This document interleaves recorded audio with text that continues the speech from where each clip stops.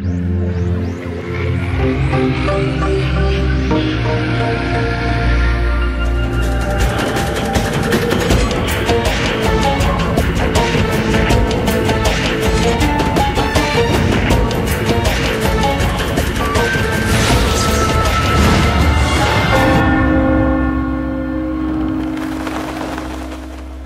my name is Jade Raymond. I'm the producer of Assassin's Creed, and I'm here to talk to you today about the storyline behind Assassins, exactly what you're going to be doing as an assassin and where the game takes place.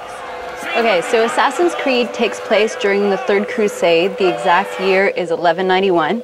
You play Altair, a master assassin who is a member of the original clan of assassins. Actually, the term assassin comes from this clan. They were called the Hashashin, which is thought to be maybe followers of Hassan, the old man of the mountain, the guy who started up this clan, maybe users of hashish. Your mission is to track down, find, and take out 9 key guys who are architecting the Crusades, actually making the war and the population suffer and making it bad for everyone. So you've got to hunt these guys down and take them out. We've recreated all of the Holy Land, so a huge kingdom that includes all of the major cities as they existed back then, recreated exactly as they were in the year 1191. We worked with a historian to find all of the reference material. And the guys that you take out are actually historical figures who died during the year 1191. Maybe not killed by assassins, but they could have been.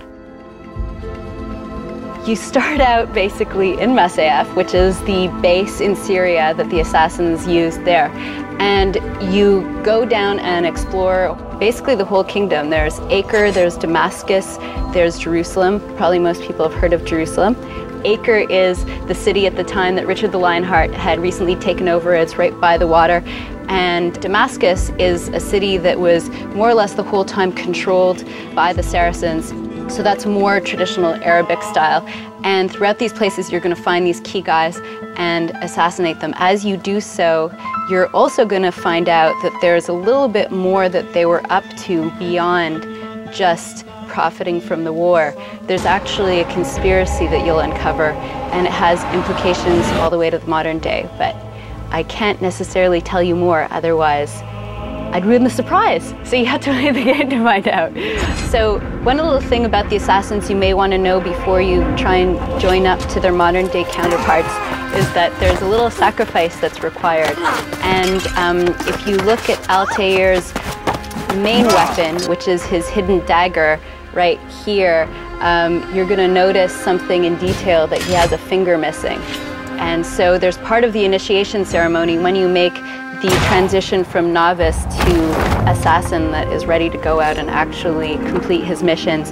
You have this very dramatic experience where a finger is cut off and the hidden dagger is installed. And that is there because most of the assassinations have to be done within the crowd in full view, and you can't be walking around with a whole bunch of obvious weapons if you're going to assassinate people in that context. So it's a sacrifice they were willing to make. So that was the story in a little more than a nutshell. Thanks for tuning in, and check out the future Dev Diaries. We're going to cover all kinds of topics.